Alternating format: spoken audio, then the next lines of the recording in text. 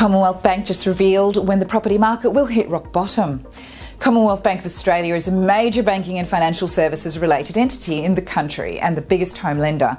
The bank has shared its prediction about Australia's property market, as in when it could hit the bottom and when it would bounce back up. The bank's head of Australian economics, Gareth Aird, has predicted that property prices will reach their lowest point in mid-2023, before eventually and gradually recovering in the year's second half. Aird mentioned the same in a research note.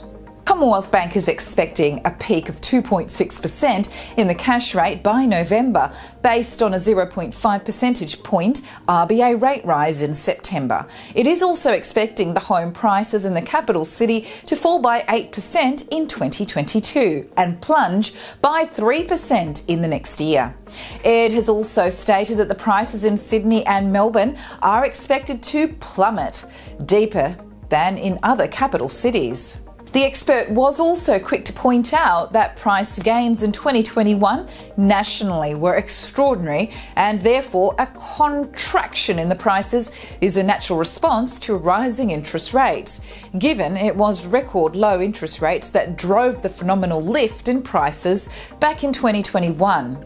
He has also mentioned that the bank's prediction depends on the Reserve Bank's decision to hike the cash rate to 2.6% by the end of 2022, then slashing it by 0.5% next year. He stated that a larger fall would be anticipated if the RBA takes the cash rate higher than the bank's terminal rate forecast.